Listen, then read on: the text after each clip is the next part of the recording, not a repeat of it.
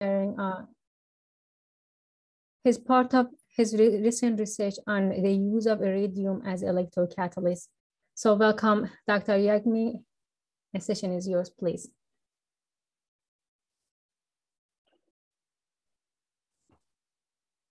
Thank you, Leila. Do you see my screen now? Yes. All right, great. So thank you for the kind introduction. So for today's talk, we'll start by a brief outline of hydrogen-based energy economy. Then we'll go into water electrolyzers, what the current status and existing challenges are. Then we'll go more deeply into the catalysts that are used in water electrolysis, and also talk about other components outside of catalysts that are in specifically in proton exchange membrane electrolyzers. Then towards the end, I'll briefly discuss about regenerative electrolyzers or fuel cells, and conclude with opportunities and brief outlook for the technology. So this nice graphic from US Department of Energy illustrates different sources of energy that we derive our energy from currently. And on the right-hand side, there are different ways we use energy. Now, most of the energy we use right now is derived from fossil reserves, obviously because of carbon-intensive energy release process. The emissions make the process unsustainable. Now, in order to mitigate that, what we'll need to do is we'll need to ramp up or scale up the energy we derive from the renewables. Now, some of the alternative sources of energy I've listed here include solar and wind energy. However, if we are going to scale up the portion of energy we derive from renewables, what we really also need is we need a really good and efficient energy carrier so that we can move massive amounts of energy just like we do using our gas infrastructure, electric grid, and so on and so forth right now. Now, that's where we think hydrogen has a really vital role to play. So if we use intermittent renewable sources, specifically solar and wind, obviously there is a mismatch between demand and supply of energy from renewables. However, when there is excess renewable, then we can use the excess energy to generate hydrogen from water splitting. And then we can use that hydrogen either as a chemical feedstock for sectors like fertilizer synthesis, biomass upgrading, oil upgrading, or metal refining. Or we can use that hydrogen to feed into something like a fuel cell or direct hydrogen injection engines, and then generate back power. So we can think of hydrogen as an energy storage technology, just like battery capacitors, pump hydrogen, and so on and so forth. And we think hydrogen will be part of the solution. So to generate hydrogen, we use electrolyzers. Then if we need to release power, we're going to use fuel cells to put that energy back into where it's needed. Now, we already use massive amounts of hydrogen in industry. Numbers vary, but it's somewhere between 80 to 90 million metric tons of hydrogen is generated. However, about 96% of the hydrogen that we currently use comes from natural gas reforming. Most of it from central hydrogen generation system or on-site generation for industries like ammonia synthesis and others. Now, if we want to make this renewable based, what we need to do, or what is forecasted to happen in the long term, is that a lot of hydrogen that's coming from natural gas reforming will be replaced by electrolysis. Now, if we talk about electrolysis, there are different type of technology that exist out there, and broadly we can divide them between low temperature electrolysis and high temperature electrolysis. Within low temperature electrolysis, again, there are a couple of ways to distinguish them. we can think of them as alkaline electrolysis or acidic electrolysis. Within alkaline electrolysis, the traditional way of generating hydrogen or traditional way of doing electrolysis is membrane-free electrolysis, where we all did this probably sometime in our middle school. You have some kind of a caustic soda, chloroalkali solution. Then you stick in 2 electrodes in there in an alkaline environment, and you generate hydrogen on one side, oxygen on the other side. And this, these both the cathodic and anodic reaction can be catalyzed by nickel, iron, and cobalt-based catalysts. Now, if we move on to membrane-based electrolyzers, again, there are 2 different types. The first one in the middle here is alkaline exchange membrane electrolysis, where it's the hydroxide ion that moves from cathode to anode. And this membrane right here is the hydroxide conducting membrane. Just like on the membrane-free alkaline electrolyzer, AEMs also use iron, cobalt, and nickel-based catalyst for cathodes and anodes. If we move on to now the acidic or proton exchange membrane electrolyzers, instead of the hydroxide ions going through the membrane, this time it's proton that travels from anode to cathode. And the catalysts for proton exchange membrane electrolyzers are on the anode side, you need iridium oxide. On the cathode side, we need platinum, or some combination, either alloys or some supported catalysts here. Now, if we talk about solid oxide electrolyzers, in solid oxide electrolyzers, instead of a polymer membrane here, we use a ceramic, which conducts, instead of a proton or hydroxide ions, you actually, the ceramic membrane conducts oxygen ions from anode to cathode. The distinct advantage here being that you're going to operate at really high temperatures. Now, if we look at all these 4 technologies I have presented here, with the main issue with the traditional alkaline membrane, alkaline electrolysis is that the startup and shutdown times are quite sluggish. It's not as, you can't start or shut down as easily. Also, the hydrogen that you generate from traditional alkaline electrolyzer, it's generated at ambient pressure. So you either use it at ambient pressure or you have to externally compress it.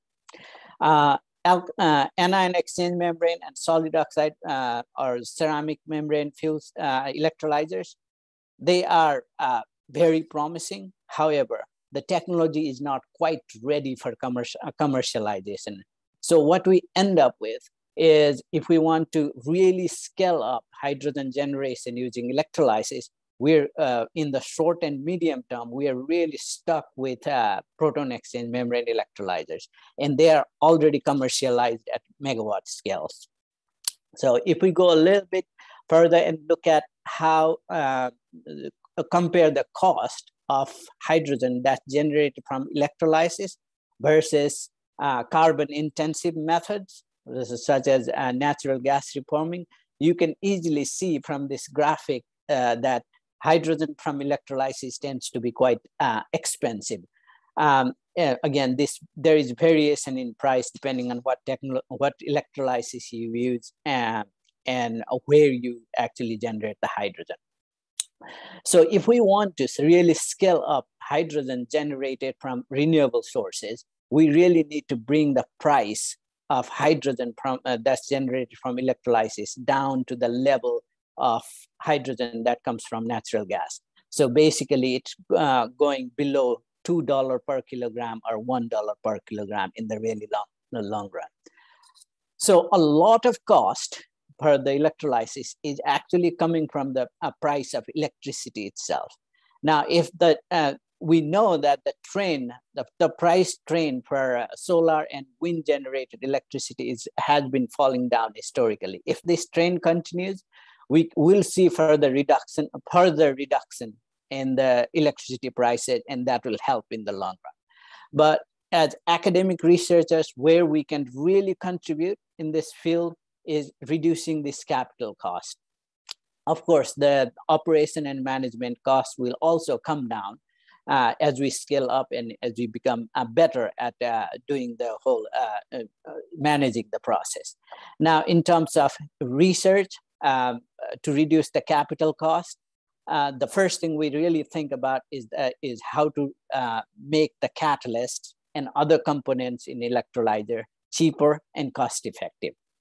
Now, before we go into the material side of it, let's go back and look at the structure of proton exchange membrane electrolyzer. If we look at it more deeply, what happens in an electrolyzer is you feed water on the anode side. That water breaks into protons, electrons, and oxygen, using the electrons that you derive from either from the grid or let's say from a solar panel or a wind turbine. That's where the energy is being used.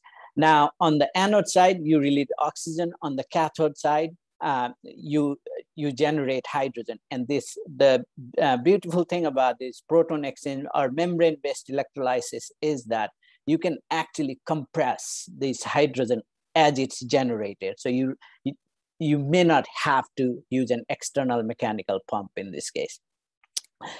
Looking at the electrochemical side of it, under thermodynamic conditions, the lowest potential you can generate hydrogen, or the cathodic reaction, hydrogen evolution reaction, HER, should occur at 0 volt. However, there is energy penalty you have to pay to overcome the activation energies, and this extra energy you spend to overcome this activation energy, we call it overpotential. So I'll keep referring to this extra energy as overpotential, if I may. Then on the anode side, similarly, under ideal condition, you should be able to drive OER at 1.23 volts, but because this is a 4-electron reaction, it tends to be quite sluggish, and it has much bigger overpotential. Something like 350 millivolt is acceptable in this field. Okay, if we look a little more closely inside the structure of a proton exchange membrane electrolyzer, what you'll see is there are different structural parts, things like end plates, which hold the whole cell together. Then there are current collectors, gaskets, and so on and so forth. However, today we're not going to look at all these structural or transport components. What we're going to concentrate is something called membrane electrode assemblies. So if we look at if we want to reduce the capital cost for electrolysis, what we have to look at is first, where is the cost coming from? So if we look at the breakdown of this cost here, and on the x-axis, we are seeing how the cost breakdown changes as you ramp up the production rate from somewhere like few units to about 50,000 units, and even further. There are breakdowns if you are interested in this source. They go up to 5. They have done calculations up to 500,000 units. Okay, so if we look at this cost breakdown, what you will see is that CCM, or membrane electrode assembly, accounts for a majority of the stack cost, what we say. The one above is our balance of plant. And so we're going to concentrate down here. So within the PEM electrolyzer, the stack costs about 40% of the system cost. And within the stack, the CCM costs for about 50%. And majority of majority of the cost for this membrane electrode assembly actually comes from this iridium oxide, because you really have to use, in commercial electrolyzers, PEM electrolyzers, we use about somewhere between 3 to 5 milligram per cm square iridium loading on the anode. On the cathode side, you can get away with less than 0.5 milligram per cm square platinum loading. So there is a lot of emphasis on reducing iridium loading on the electrolyzers. Now, why is iridium so expensive? In order to understand that, we really have to look at the global production of iridium and where the iridium is coming from. Now, if we look at this chart, this chart illustrates all different elements or different metals, different components of the periodic table elements. And the y-axis is telling us what is the global production per year in kgs. So if we look at it and look at platinum and iridium, you'll see that global production is really low. Everything that's in pink color here is, we can call it precious metals. You can see that platinum and iridium are really low, almost at the bottom. The other caveat that we need to understand is that iridium is actually side product of platinum mining. So it's the price of iridium and platinum will be closely, will track each other really closely. The other caveat that I haven't listed here is iridium and platinum are not well distributed around the world. About majority of both iridium and platinum actually comes from South Africa. So you can imagine the market instability if something happens in South Africa. So that was the products. And the other thing to keep in mind is that how much iridium or platinum is actually out there. So this chart here is telling you, plotting on the x-axis the annual production that we just talked about. On the y-axis is the actual crustal abundance. Again, if you look at where iridium and platinum are, there isn't really a lot of iridium and platinum for us to use for electrolysis. So ideally, what we would like to do is we'd like to move away from catalysts that are based on iridium and platinum, and would like to use things like titanium, iron, nickel, and cobalt. Although we should be careful with including cobalt in this because of the amount of lithium-ion batteries we're using. All right, so there have been a lot of reports on how we can actually maximize either replace iridium and platinum, or try to maximize the use of iridium and platinum. So in terms of research, how we go about doing this is it's not really practical or feasible to put every new catalyst inside a really complex system that I'm denoting here. This is the membrane electrode assembly.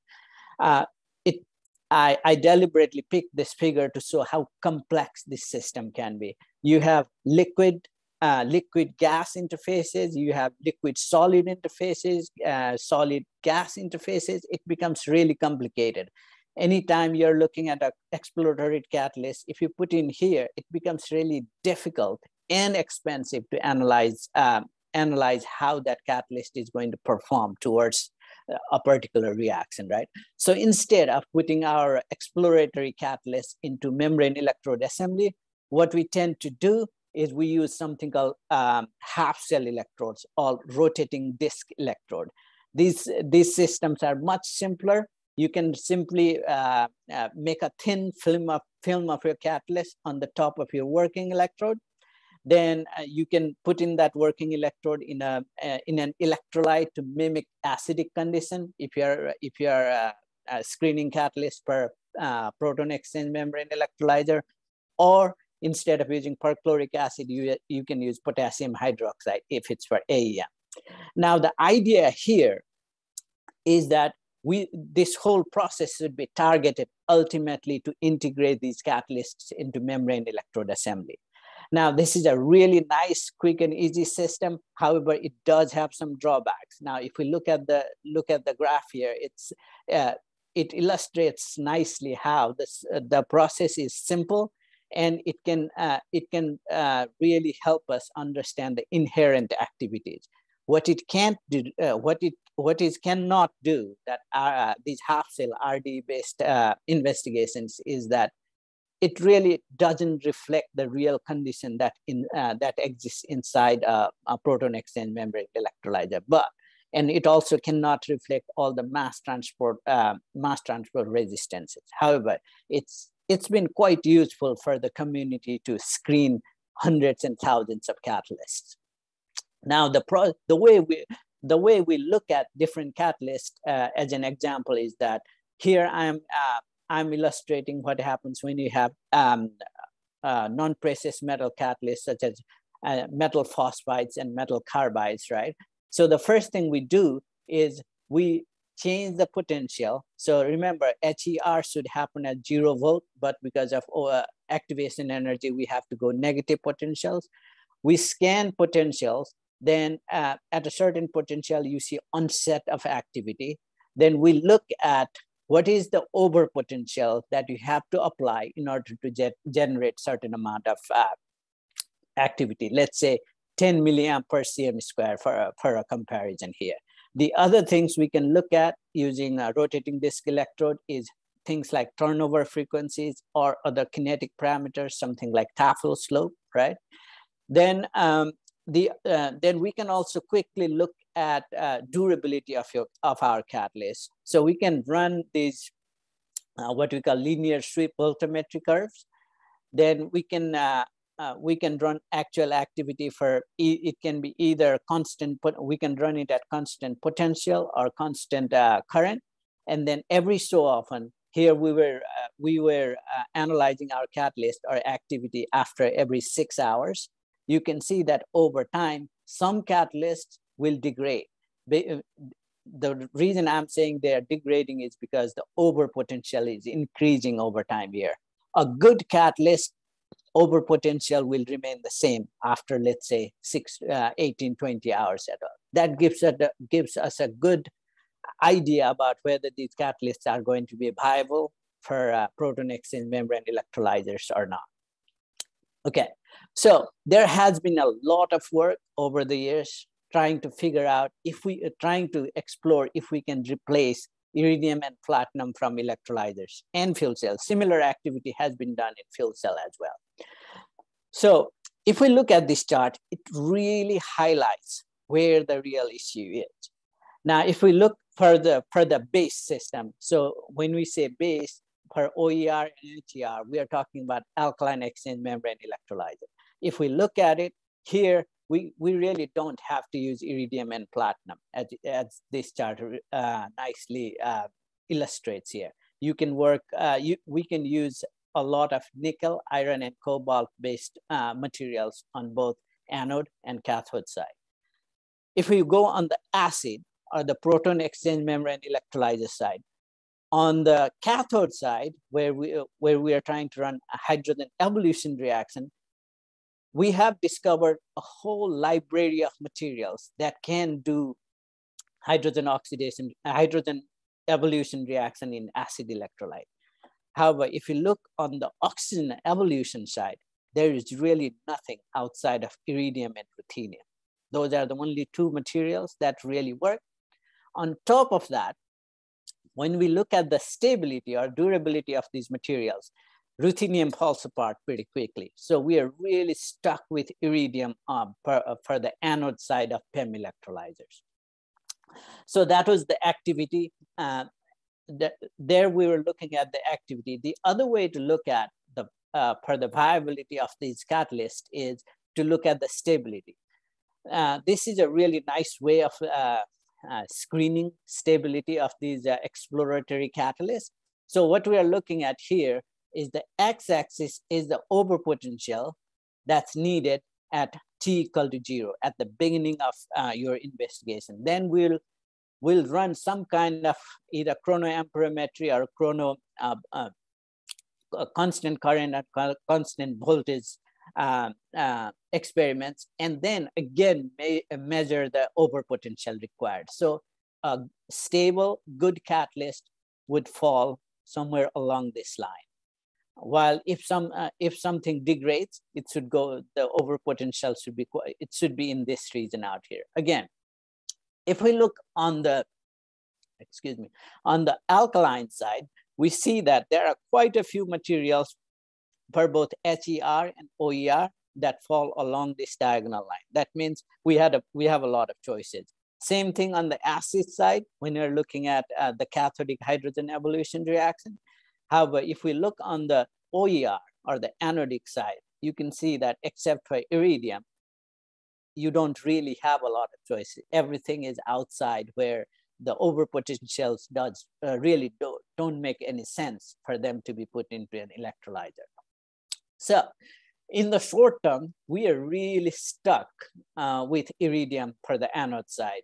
So the strategy for PEM electrolyzer technology is to try to maximize iridium mass activity. We want to get away with as little iridium as we can.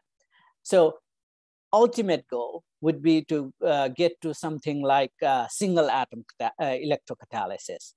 And in order to get there, or try to get there, there are traditional methods or strategies of improving activity and stability. One way to do that is increase the number of active site in your catalyst, or the other way is to increase the intrinsic activity. So different groups around the world, what we have been doing is we have been adapting these classical catalyst designing strategies to come up with different forms of iridium. Now, because this iridium catalyst, doesn't matter how which strategy you use along these both paths, one thing that we have to be really careful with is, if we are going to use any kinds of support in our catalyst structure, that support itself also has to withstand the acidic electrochemical environments and the PEM electrolyzer anodes. So what that really means is that rules out some really favorable material, something like carbon. If we could use carbon, that would be great. But unfortunately, we can't use carbon. It will easily turn into carbon dioxide. Okay, so one of the support material that has been that we have tried to use for a long time is titanium dioxide, because it's stable. It should be stable under OER conditions. And there are commercial materials that use TiO2 as the support, as the catalyst support. However, the commercial material itself actually contains 75% weight iridium and only 25% weight iridium. You might say, why? The real problem with supporting anything on TiO2 is that, because TiO2 is electrically insulating, in order to get to some kind of reasonable conductivity in your catalyst there or in your catalyst particle, you really have to get to about 75% weight. That's why this graph nicely illustrates why it has to be so high. So our idea with this project was that instead of putting our iridium particles straight onto TiO2, like this here, in order to avoid using really high iridium loading, such as in the commercial supported iridium catalyst. Our idea is that we'll put a really thin layer of either platinum or gold, so that we form a conductive layer. Now, once you form this really thin conductive layer around TiO2, then you can nanostructure the iridium itself, so that you can actually lower the amount of iridium without paying a penalty in terms of conductivity. Then you can play further with, then you can nanostructure further both your conductive layer of platinum or gold and iridium itself. So that basic idea here is that you form a continuous conductive layer of your platinum layer and iridium layer. So that was the cartoon version of the catalyst. So we actually started synthesizing our catalyst, and you can see from the TEM graphs here that you can form really about 2 to 3 nanometer platinum particles that are evenly distributed on titanium dioxide. Then once you have this even coat of platinum nanoparticles and TiO2, then you can put iridium on top and use them as OER catalysts. So once we had synthesized these catalysts, and I didn't mention too much about the synthesis methods here, but you can use very scalable synthesis methods such as wetness impregnation and thermochemical treatments to generate these catalysts. Now, once we had our supported iridium catalysts, the first thing we do is we use, as I mentioned earlier, half cell rotating disk electrode configuration to look at the activity of these materials. So what you are seeing here is that when you have iridium that's not supported on platinum coated TiO2, the activity is almost non-existent. As soon as you take the catalyst and oxidize it in an oxidizing environment. So you can see how the activity, there is some activity before you anneal, but after you anneal, the activity is non-existent. However, when you support the same iridium on a platinum coated TiO2, you see that the activity is, there's quite a bit of activity that still remains behind. Then for comparison, this is the Umicore commercial catalyst that has 75% iridium on TiO2. So you can see that the activity of our catalyst is quite comparable to them.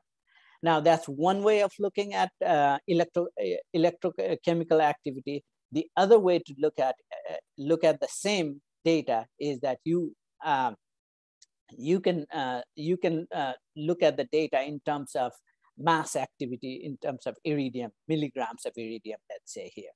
So again, the point we are trying to illustrate here is that we can generate higher iridium mass activity than the commercial catalyst, even though the iridium loading in our catalyst is about only 1/3 of what you have here. So this contains about 25% iridium. This catalyst, commercial catalyst, contains about 75% iridium. Then once we know that this catalysts like I presented here are promising, then we quickly do some stability tests, and we see that our catalyst is quite stable over a period of a few hours, while the commercial catalyst activity continues to come down. And then once we had our catalyst, once the catalyst showed reasonable activity in half cell configuration, we also integrated the same catalyst into a membrane electrode assembly and ran it in an electrolyzer. As you can see here, our catalyst, again, that only contains 1/3 of iridium content compared to commercial catalyst, performs almost similar to what the commercial catalyst does. And the intrinsic activity or tafel slope here are also really similar to what the commercial catalyst shows. Now, in order to try to understand what could be happening when you have that thin conductive layer of platinum and gold, we look at surface characterization techniques such as XPS here. So what we see is if you have this platinum coated, if you have this platinum conductive layer between your iridium catalyst and TiO2, the structure, the surface structure really doesn't change. It remains almost the same, whether you as synthesized versus anneal, which basically means oxidizing your catalyst. Then, however, when you have something, when you have a conductive layer like gold, which we deliberately made it so that it was not uniform, or if you have a catalyst that doesn't have the conductive layer here, you can clearly see that the surface or the iridium oxidation state is clearly changing before and after.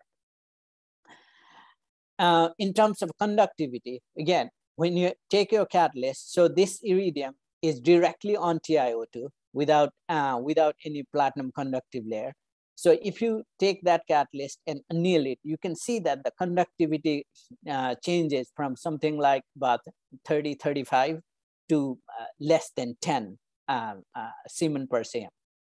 However, if you have this conductive platinum interlayer, you can see that the conductivity remains quite high, even after it's after it's exposed to oxidizing conditions.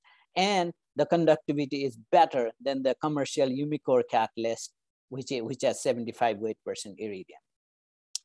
Now, most of all of the work I've described here was conducted while I was at Berkeley lab, and we have continued on the project. We have taken the project forward, and what we are doing now here is we're looking at different ratios of iridium, platinum, and TiO2 or titanium dioxide in these catalysts. So what we do here is we varied. So we have 30%. All these catalysts, except this iridium oxide, which is a commercial catalyst, have 50 weight % TiO2. And the other 50 weight % is coming from either iridium or platinum.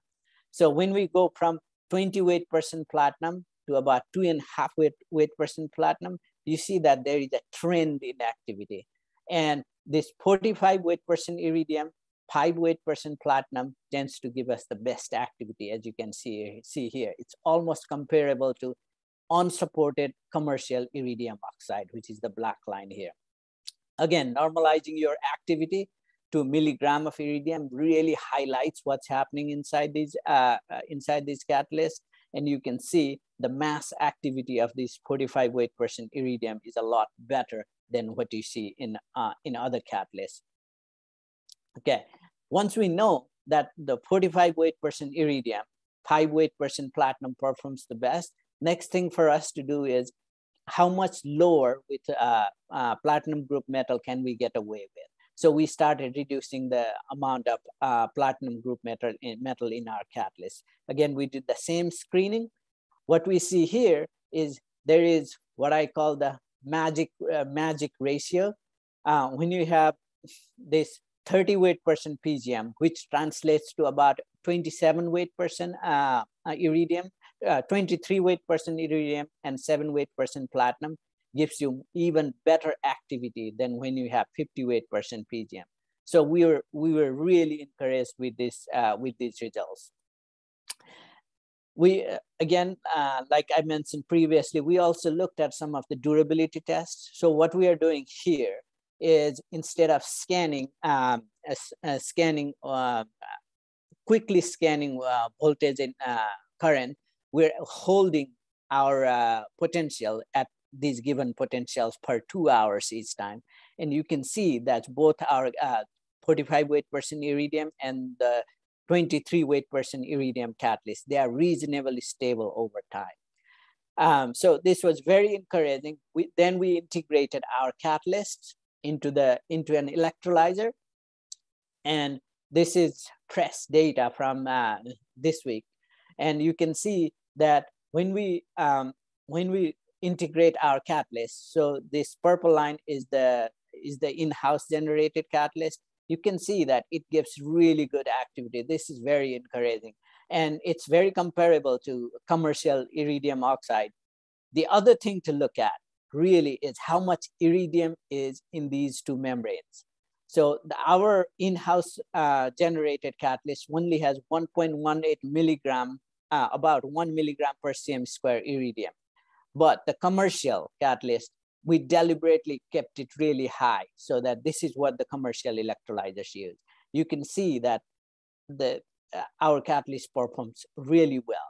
Now, to see the effect of the conductive layer, you really have to normalize it to mass of iridium. So when you normalize the whole thing to mass activity, you can really see the effect of supporting iridium catalyst on a conductive support here. And we're getting 2 amp per milligram iridium mass activity here. Now, how are we in terms of state of the art here? So this is something that we did when I was still at Berkeley lab in the US. And you can see that if you really engineer these catalysts, just iridium oxide catalysts, and try to reduce the amount of iridium, you can actually generate as high a mass activity as 100 amp per cm square, per 100 amp per milligram. We're not there yet, but there is a lot of work to be done, but we're optimizing our catalyst there. Hopefully in the future, I'll have similar activities to share with you. Okay, so in order to get to these activities, so what we really have to think about is these membrane electrode assembly fabrication methods are really important. And when we are trying to optimize the activity of electrocatalysts, we actually also need to think what other components we are using, something like choice of porous transport layer, membranes, and ionizers. And all our RD investigation, they should really be targeted towards, instead of looking for high activity or durability per the RD, we should really look at how we can improve the RD condition so that if it reflects the MEA, conditions as well. Okay, so the other use, if I in the next 5 or 10 minutes, what I want to illustrate is these platinum and iridium containing catalysts also have the potential to be used in unitized reversible fuel cells or electrolyzers. Now, the way to think about these systems is that if you want a single device to act as electrolyzer or fuel cell, one of these catalyst layers, either anode or cathode, has to contain both platinum and iridium, because they will have to either do OER and ORR together or do OER and HOR together, right? So the main materials challenge in terms of membrane electrode assembly here is that how do you combine this anode catalyst layer with a platinum catalyst so that you can make the catalyst layer reversible here. So we think that's where our iridium and platinum containing catalysts are going to be quite useful in the future. Now, in terms of transport challenges, again, try to re-emphasize how complicated these electrolyzer or fuel cell systems can be. You can see that when you are running it as an electrolyzer, you have to let water in, oxygen out on one side, then hydrogen out on the other side. Now, if you run the same system and in fuel cell, now you have to let hydrogen in and oxygen in, or oxygen or air in on the other side. At the same time, you are generating liquid water. You have to maintain conductivity. So it becomes quite a complicated system. And when you are trying to devise these regenerative fuel cell, you actually have to think about every aspect of these technology. So we have looked at these devices before by combining iridium and platinum. So what we are doing here is that we are starting on the electrolyte side with 100% iridium, and then we started mixing in some amount of platinum. As you expect, as you replace some of the iridium with platinum, the activity degrades. It follows the expected trend. But what we did not expect was on the fuel cell side, when we start introducing more and more iridium, more and more platinum into our system, right? The activity should be getting better, but that's not the trend we see. So this 70% iridium, 30% platinum should be performing much better than this 90% platinum, 90% iridium, 10% platinum. We don't see the trend, and we were quite baffled with what was happening here. And we're still trying to understand how these iridium and platinum interact with each other in the catalyst layer. And these devices, these reversible fuel cell devices, they can operate up to about 60% round trip efficiency. If you actually, instead of using air as the cathode gas, if you put oxygen, yeah, we have shown that you can get round trip efficiencies of up to 60%. I'll be happy to discuss this technology if somebody has a specific question, but for the sake of time, we'll move on.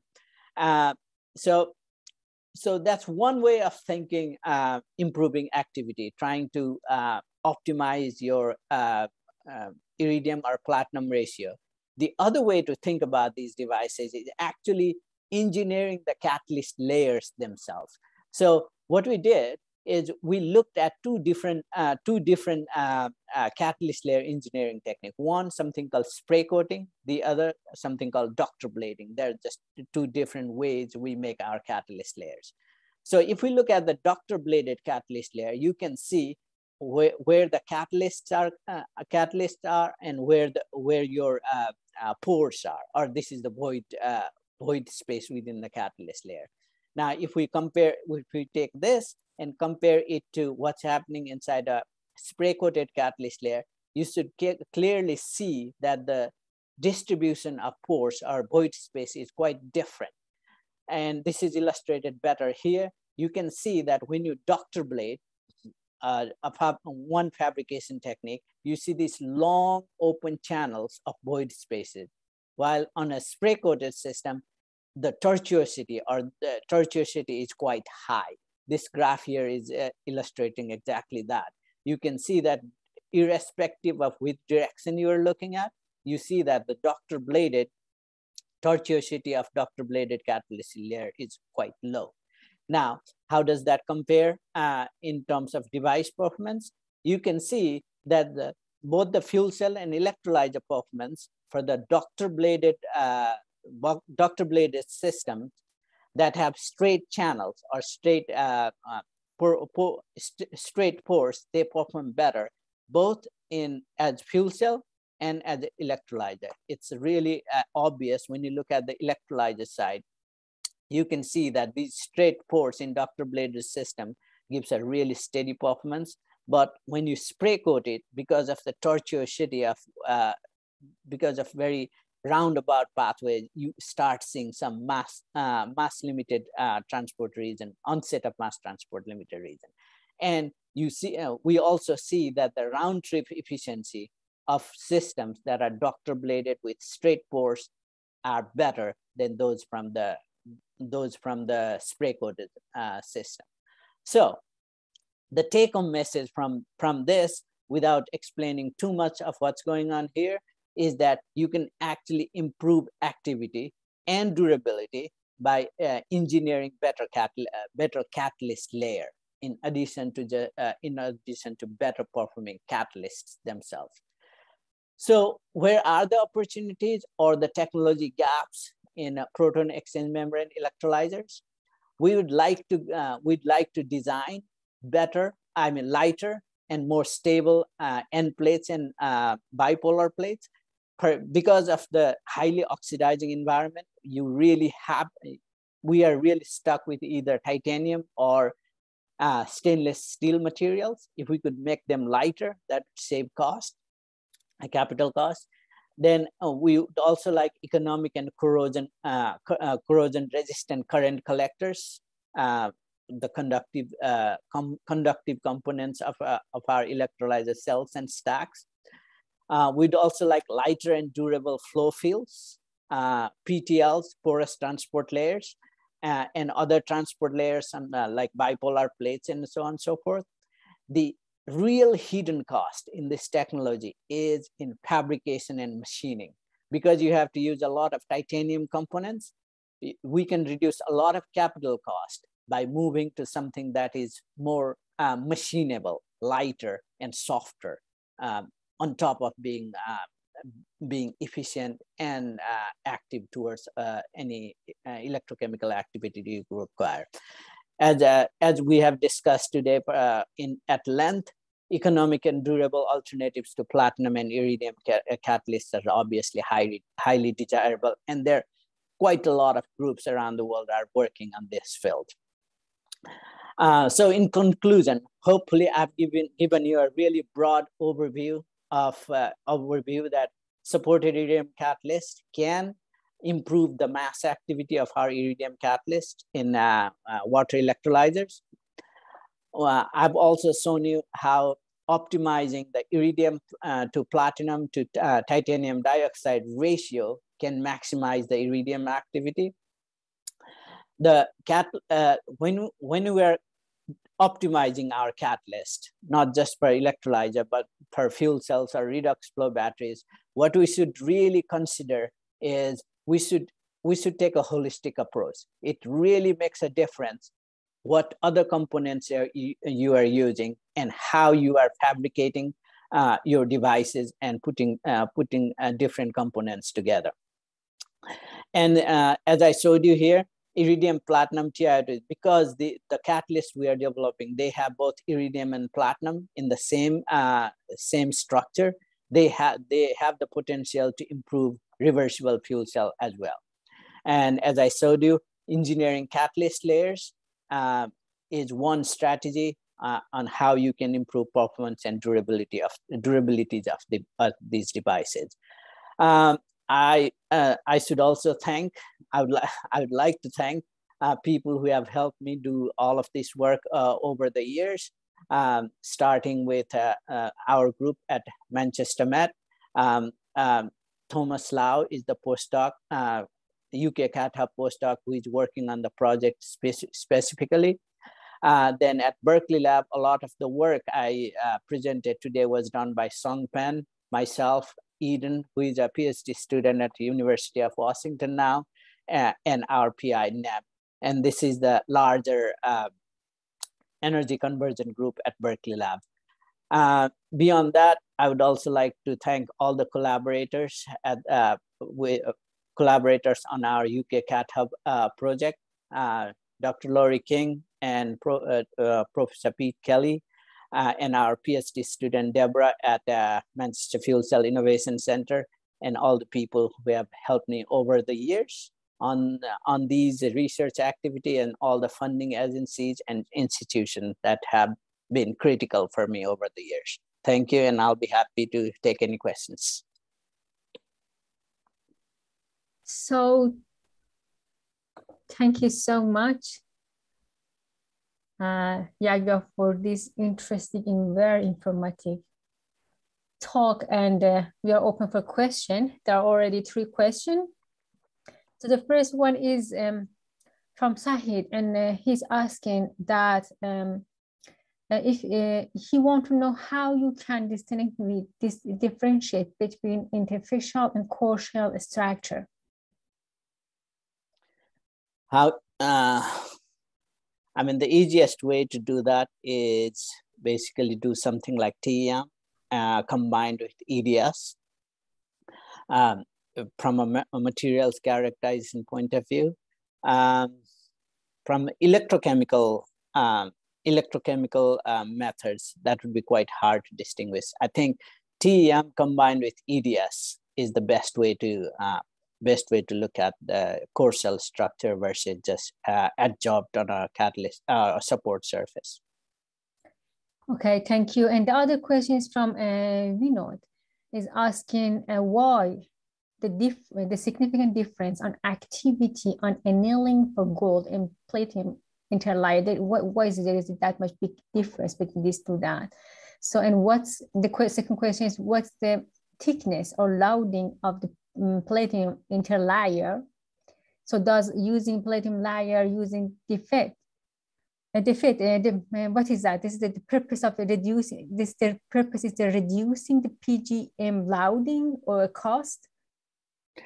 That's a great question. So we specifically picked gold and platinum to try to distinguish between the two systems.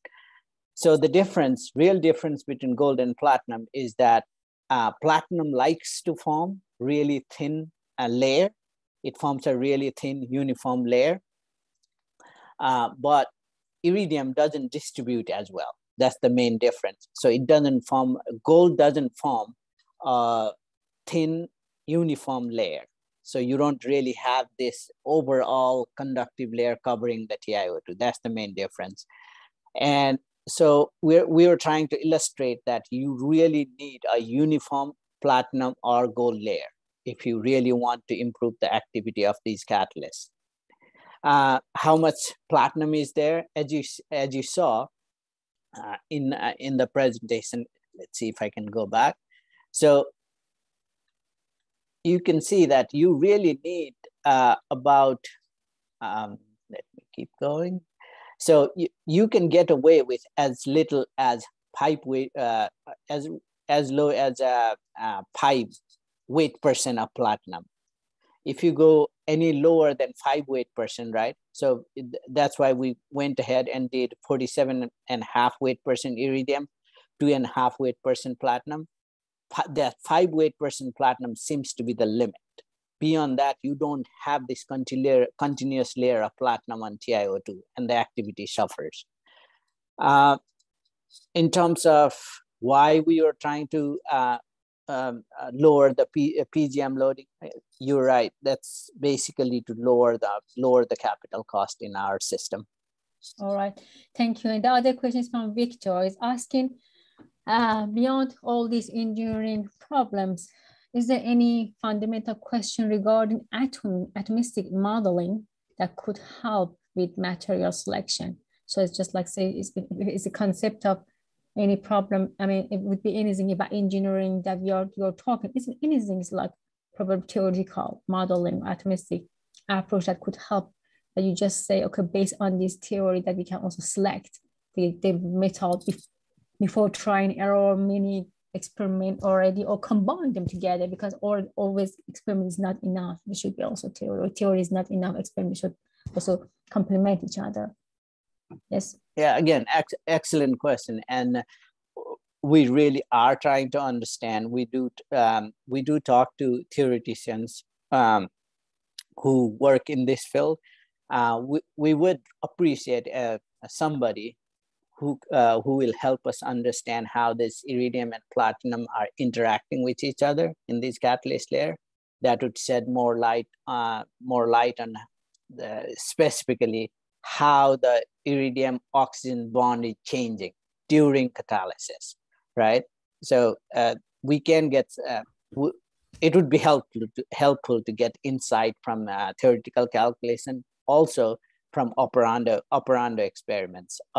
Yeah, that would be great if somebody wants to do calculations and model these systems and try to help the investigations. Definitely.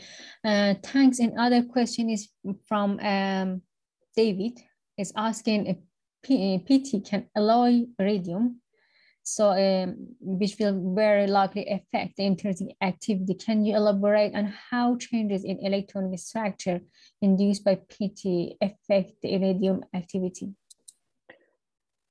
Again, excellent question. People have investigated iridium platinum alloy specifically for reversible fuel cell, starting in the early 70s when NASA first got interested in it. Obviously, the first obvious thing to do was to make an iridium platinum alloy and try to make them into a reversible system. Unfortunately, when you have a pure alloys or actual alloys of iridium platinum, to everyone's surprise, what ends up happening is that alloy is not good either for OER or for fuel cell reactions or electrolyzer reaction. The electronic properties of both materials somehow end up changing so that they are less active, a lot less active than when you just mix the two materials together. That's where we got into the idea of actually just supporting one on top of the other, or simply making a physical mixture instead of alloying them. I'm pretty sure there are alloy phases out there that have activity in one direction or the other direction, or who knows, there is a phase that's active in both directions, but we haven't been successful at identifying a phase that's really active and stable. Thank you. Just a short other question is just about, from Sam, is asking if you have tried slot die coating. We have. The short answer is we have. Dr. Blazing, we did try the modified version of Dr. Blazing, which is slot die coating, and it does produce similar catalyst layer to what we get from Dr. Blading. Again, excellent question. Another question is from Wenfeng. It's short. It's just a gas diffusion. What about a gas diffusion layer for fuel cell and electrochemical? Is there, and do you have any things about this? Did you investigate about gas diffusion layer?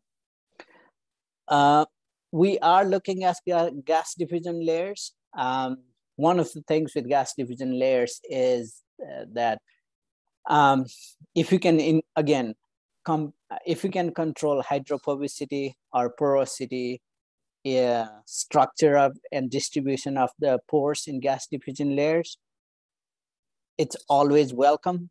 But we also have to understand that these gas diffusion layers are already commercially manufactured. That kind of research tends to be a slightly higher TRL level research. Absolutely. If that's what the question was about. Right. Thank you. And other question is, the attendee is asking if he's understanding that iridium containing system deactivate during reaction due to loss of iridium. Is this also a problem for your iridium palladium system? As far as we know, almost any iridium catalyst that's employed on the anode of electrolyzer will lose some iridium over time. Now, that's one of the major reasons why commercial electrolyzers end up deploying 5 to 6 milligram per cm square iridium, so that even though iridium is dissolving over time really slowly, there is enough iridium to sustain your devices for 10, 15 years. That's the idea. What you can do, I don't know if we can ever completely stop iridium dissolution on the anode side. What people have been successful, we have been successful at doing is we have been able to reduce or reduce the dissolution rate of iridium during electrolysis. Yes.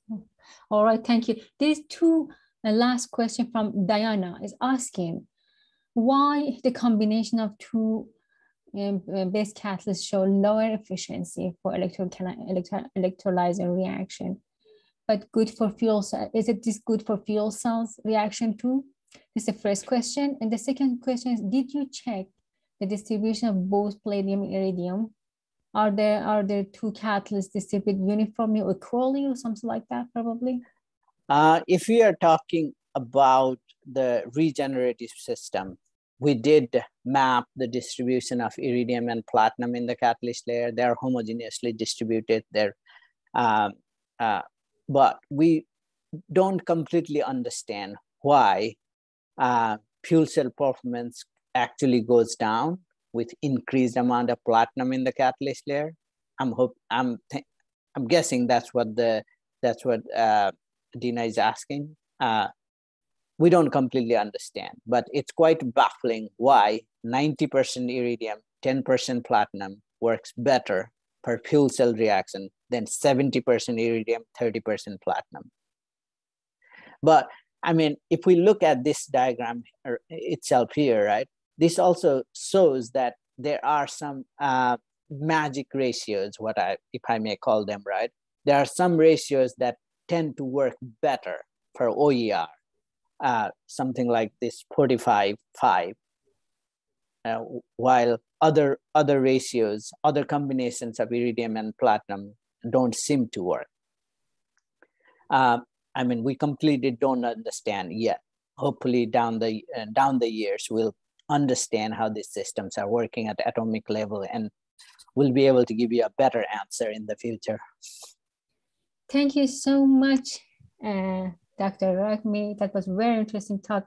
It was a lot of questions and it was enough participant. I hope everyone enjoyed and learned about this informative talk, and hope to see you again in the future. Thank you. Thank you. Bye. Thank you, everyone. Bye, everyone. Goodbye.